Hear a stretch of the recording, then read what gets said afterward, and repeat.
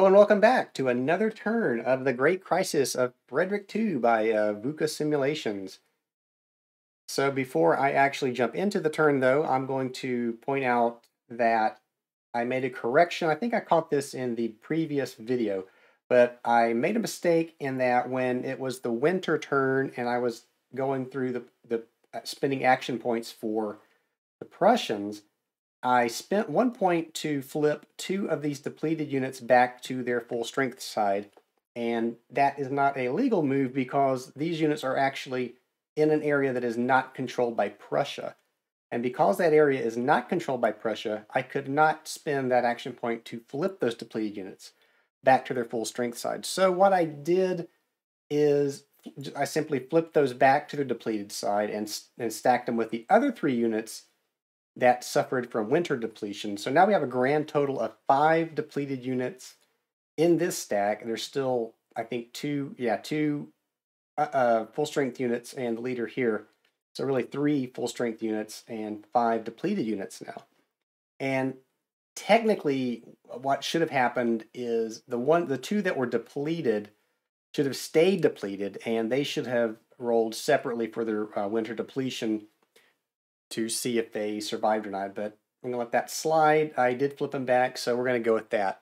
And I think that's it. So with that said, I'm going to reach over and grab the chit cup that I have, and you'll remember that in the chit cup, we now have 2 Prussian chits, 2 Austrian chits, 1 French chit, and of course that game turn in marker, which we saw come out first thing last time. So I'm going to shake these up. And let's see what we get, and hopefully the Austrians will get to take a turn. Let's see. I'm going to reach in here and grab a marker if I can feel one. I'm going to grab it, and it is, well, look at that. It is Austria. So I set the cup over here. I'm going to put the Austrian marker on the turn track so that we know we have pulled that. And the Austrians will finally get to take a turn. And if you will remember, the first thing that happens is they will roll a d6 to see how many action points they get. And unlike the Prussians, they do not get to add +2 to this. It's just simply what they roll. And they may have a card in their hand that might let them add some more points. So let's see what they get. We will roll the d6. And I dropped it in the floor. So let's roll the d6. And they get 2. So, and you'll note too also that I moved the dice tower to the middle of the battle board because it's a little hard to see. The setup here isn't so great camera-wise, so I just want to make sure that you can see the dice results as they come out, as I do. So that's why that's a little different. Now let me look at the Austrian players. Let me flip you back here to the main battle board.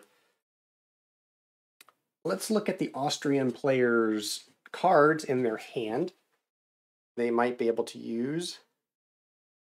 And so yeah, they have the rapid advance card, which will give them +2 action points, and certainly they're going to want to use this because they just rolled the 2.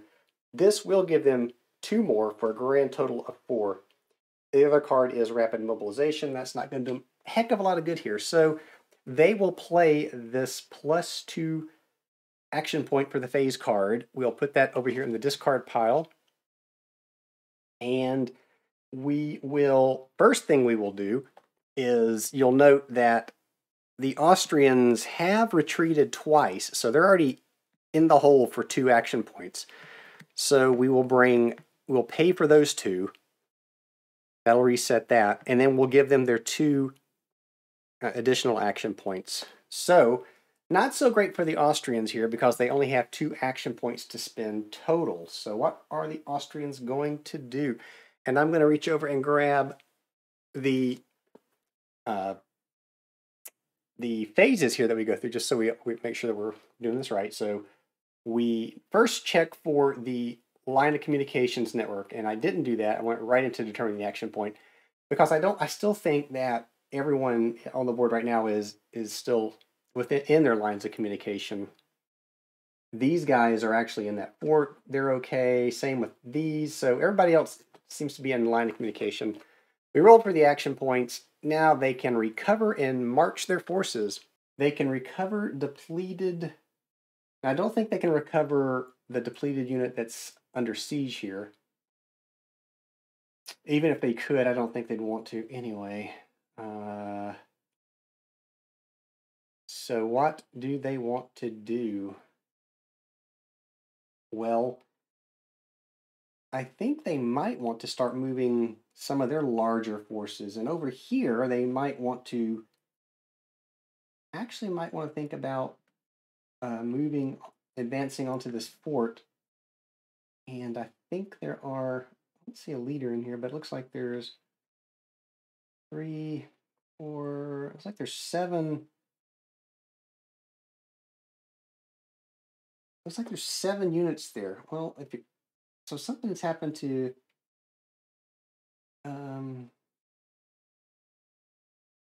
Piccolomini, it looks like. Is he in this stack? Did I overlook him? I don't see him. There should have been a leader in this stack. So there's 1, 2, 3, and then there's 7 units, and I know what happened. He got removed. He was the leader, and like I said, it was dark. The lighting in here is a little better today. It's not like it was last time, and I couldn't really read that leader, but that's who it is. He's over here on the commander reserve track because the Prussians played a card, I think it was, that allowed them to remove a leader, and that's exactly what they did. So this stack is currently without their leader. There are 7 units here. So that might change things just a little bit. There are 3 units here. We reinforced this during the winter turn. And there's a leader down here. Not a very good one though. His tactical rating is a 0. And there are 7 units there. Well, and then of course over here we have another stack. I think that's a full stack of 8. And their leader Brown has a tactical rating of 2. And there's another leader here, which I think we deployed in the winter turn. It's also a 2. Now we could think about maybe moving this force north to try to help with what's going on with this siege up here. And that may not be a bad idea because the Prussians do have 5 depleted units. And Frederick is sitting right over here. And one of the things you want to do if you're in the Austrian alliance is take out Frederick, because that would pretty much hand you the game, I believe. So let's see. Interesting. We have 2 action points, so it would cost 1 to move here. And we would have to pay, would we have to pay an additional action point to move into Dresden? Now it is in our control, so it's in our control, but it is under siege. So I'm not sure if we'd have to pay that extra action point or not. I think we probably would, since it is under siege. Yeah, so I'm pretty sure that's right. It would cost us 2 action points to move Brown to Dresden, and that would be our only move. But that's an interesting idea. No matter what happens though, it will expose him to Frederick and his stack over here. Basically, it's boiling down to, do I want to move Brown to Dresden, or do I want to move some units to one of these Prussian areas over here, maybe kind of sweep up around this way? Well, really tempted to take Brown north. Like I said, that's the Prussians really kind of got bogged down here in Dresden, and they're pretty ripe for an attack with having those 5 depleted units. And there's already an Austrian leader, really Saxony, but Ratowski, if I'm seeing that properly. And he's a 1-8, Brown's a 2-8, so he's the better leader. And there are 1, 2, 3, 4, 5, 6, 7, 8. So there's 9 units basically here. And 7 units, so they would be outnumbered. Yeah, so you know what I'm going to do? I think I'm going to spend both of those action points and march into Dresden to try to stop the siege that is going on. Let's do it. So what I'm going to do is spend 1 action point to move this stack. See if I can grab it with my new handy dandy tweezers here. So basically, I'm paying 1 action point to move 1 space, and I'm paying the additional point to move on into Dresden. So there we go. So now Brown has marched his troops north to relieve that siege going on in Dresden.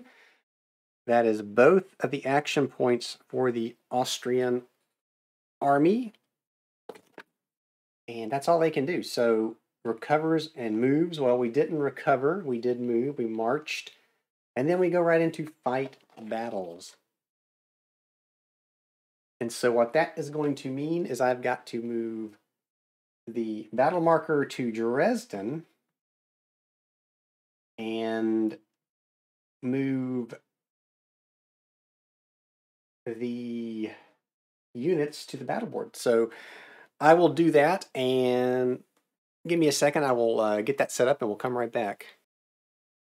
All right, so no, actually, before we do that, looking at the rules, and when we actually get to initiating combat, it says battles take place after conducting all marches if A, no new units enter the space with an ongoing siege, which is what's happening here. Facing player can spend 1 action point to initiate the fort battle, regardless of whether he is the attacker or the defender. 1 or more units just entered an enemy space in the march phase. This also applies to a space with an ongoing siege. All right, so this is a little clearer in the updated, revised rules for the initiating a battle. So battles take place after concluding all marches if no new units entered. So basically, if we had an ongoing siege, I didn't march these units into that space, I could have spent an action point to continue the siege there, to continue the attack. But according to Part B, 1 or more units just entered an enemy space in the march phase, which we did. This also applies in a space with an ongoing siege. This negates the extra 1. Okay, so yeah, so this is definitely okay. I say definitely. I think it is. So let me get the, let me transfer the units over to the battle mat and we will get started. Okay, so those units are on the board. And what I did, I put the Prussians out on this attacker side because technically they're still the attacker. They initiated this siege. So just so you're not confused, the Austrians are actually coming in to help, these besieged units from these Prussians. So that's why they're in the attacker space. Also note that the leader here, the Prussian leader, can only give his bonus to 4 units. So 1, 2, 3, 4. These other units, I put them down below because they are not able to get that bonus. Same thing up for the Austrian. This leader, Brown, is able to give his bonus to 8. So there's 1, 2, 3, 4, 5, 6, 7, 8. The other leader that was already on the space will not get that bonus. He's just kind of sitting out here too. It is a unit. He can still participate in battle. It's just that Brown's tactical rating, he's the leader of this battle, if you will. So what we will do, and of course this 1 unit I put or left in the fort is still, and I think I might have done that wrong. So I'm looking back over at Dresden. Dresden is actually a size. I'm sorry, it's a resource fort. So 2 units could be in the fort. So we're going to say those 2 units. We're still in the fort. They were already in the fort. And so now we have Brown coming in with his troops to try to help them. So the defender, let's see. Let's get our charts out here. Again, my little cheat sheet. So we do the field battle first. And the thing I'm pausing over is the attacker defender again. And I believe I guess it would be Austria would really be the attacker. So I got confused myself. I probably should have done that. So that's going to mean that the Prussians will get to fire first. So let's do that. And I'm looking at the steps that you take, and we need to check the tactic cards to see if there's any that that either side wants to play. And let's do that now. So I'm going to flip back to the main board so we can do that. We will come over here and grab well, they only have one card for we only have one card for the Austrians, and that was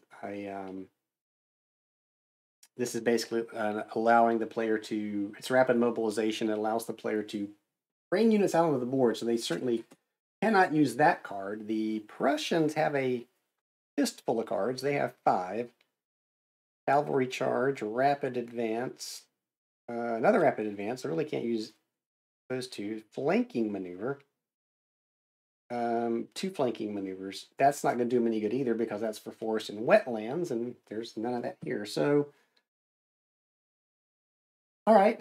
Well, that's no tactics cards. We're just going to go right into the battle. So, like I said, really the Prussians are going to get to fire first because they are the defending force for now. So let's grab a bunch of D6, and I'm going to flip us back to the battle board so we can see what's going on here. And so what this means is that the Prussian leader can give, well, really only need 3 D6. I grabbed all of them. May need those in a second, though. The reason I need 3 is because these depleted units can't do anything. They're depleted, so they don't get to fire. That's why Brown ran up here. He knew that the time was now to strike. So there will be a +1 to the roll, though, because this Prussian leader, and I'm having a hard time seeing him. I think it's Bevern, it looks like. I can't really, it's tiny print, and my eyes are horrible. He gets to add 1 to the rolls. So they need 6 to hit, and I'm going to roll the 3. And that's a horrible, horrible roll. So that is a complete miss for the Prussians. Oops, and I'm knocking the dice tower around. So let's get that back in alignment. And now the Austrians will get to attack. So we have Brown has a tactical rating of 2. And I believe this applies to everybody here. 1, 2, 3, 4, 5, 6, 7, 8. So yeah, he can use that +2 for all 8 of those units. So let's do that. So have I got it here? I do have 8. So let's roll them and see how these Austrians do. That looks like, well, that's +2. So I will pull out the hits. So that was a 6. Let's put that back. So there's a 6, another 6, a 5. So those certainly all hit. And these 4s hit too, because 4 + 2 is a 6. And I flipped that over too. Not used to these new tweezers yet, apparently. All right, so that is a grand total of 6 hits. And I believe, let's see. I believe that the Austrian player, or I'm sorry, not the Prussian player, is going to have to take these 6 hits. So, yikes. So I think we're going to apply 3 of those hits to the full strength units.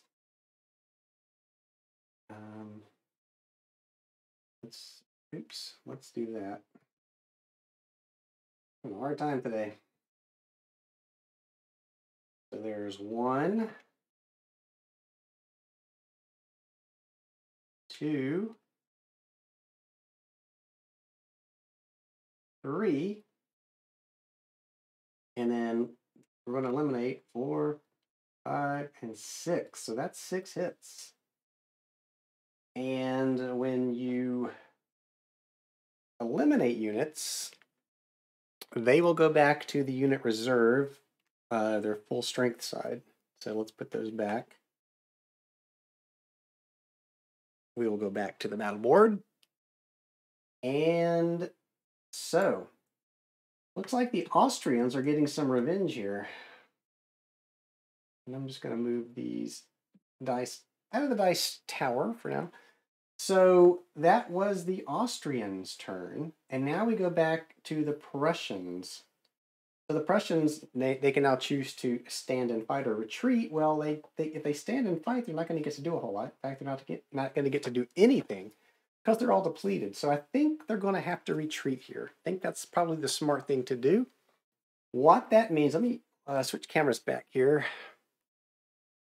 So they're going to retreat. That's going to cost an action point, if you'll remember. And they're going to have to retreat back to a space they control. So I think probably the smartest move would be to retreat back towards the north here. Because there are some resource spaces here, and that kind of keeps them near Frederick. So I think we're going to do that. I think we're going to spend the action point. And what that means is we find the Prussian...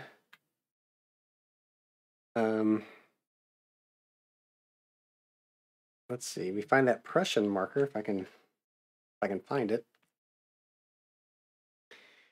And I think I had it right on top there and was just going right over it. So they're going to have to spend an action point. That's going to put them on the -1 marker. So they spend that 1 action point, and these 1, 2, 3, 4, 5. These 5 units will now retreat. So they're going to retreat back up to Torgal here. So let's do that. They're still depleted. So we'll just grab them one at a time. He wants to undeplete, but he can't.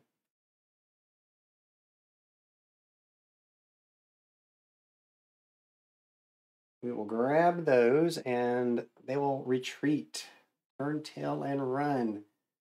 And what that means is now we can end this battle. I will move the active battle marker back to the battle map, and I will return the Austrian units back to the board. So give me 1 second to do that. All right, so those Austrian units have actually managed to rush up to Dresden and save those besieged units. They forced the Prussians to retreat. This is a stack of 8 units, and we still have the depleted unit, and we have this leader, Rutowski, still in Dresden. So we did the fights battles. There are no more. Remove recovery markers from units. There are no recovery markers to remove. Mark control of spaces. Well, no, they held on to Dresden. They didn't take any spaces other than, well, they didn't take any spaces. They just took back Dresden, or prevented Dresden from falling, really, is what they did. And then check if they may draw tactics cards. Absolutely not. All they did was prevent Dresden from falling. So, well, they did win a field battle, though, so hang on a minute. Let me grab the cheat sheet, because they did win a field battle. And I think that qualifies them for a tactics card. The active player can draw 1 card for each space or where one of these things happen. Took control of an enemy fort or resource space. No. Relieved a siege. So yes. And won a field battle. So they really completed 2 of the conditions. Sadly, though, it was all in Dresden, so they can only do 1, just only draw 1 card per space. But they will get to do that. So I will draw. Well, do they do it now? I think they do. We're at the end of the. Yes, we're at the end of their phase here. So they will get to draw a tactics card. Let's see what they get. It is another rapid mobilization card, and this will let them do just that. before a march or in step 1 of a winter turn. So we'll put that aside, and that will do it for Austria. That was their turn, and then we will end it here. For now, I'm gonna do another, have one army go and then end it. I think that may change in the future because this game, if I don't speed things up a little bit, could go well into December, and we don't want that. I've got a ton of stuff stacked up to get on the game table and on the virtual table and Tabletop Simulator. I do like to play these games, and I haven't had very good luck on some of these games, but I do like to play these games to the end if I can. And if you think maybe that's too much, let me know down below in the comments. If you don't think I ought to play an entire game, maybe if you want to see more variety, more different types of board games on the table, and would rather see just a couple of turns to get a feel for how to play, I can do that too. I'm open to suggestion. I don't have to play these to the end, but that's the way I'm doing it for now. Let me know your thoughts, and I will take that into consideration. So yeah, come back and we will draw another chit from the cup and see who gets to go next. Things are getting interesting. I didn't think Dresden was going to be able to hold on like that, but they did. And so I'm not sure. It's going to be, this is where the chit pull is kind of neat in this game, because it's, if the Austrians get another chit, even if the French come out, there's a French chit in there. So if the Austrian alliance gets to go again, they get a pretty good opportunity to put some pressure on the Prussians. Then again, if the Prussians draw their chit and then draw their chit again, they might be able to put even more pressure on the Austrian alliance. So fun game, fun game. So please come back and see what happens. I think it's going to be interesting. I think you're going to see more stuff like this happen where the unexpected may occur. As always, thank you for watching. If you enjoy what I do, like, subscribe, and again, give me feedback. Let me know how I'm doing. Let me know if you like seeing me play these games to the end, or if you just think you want to see a couple of turns of a game and then we'll move on to another one.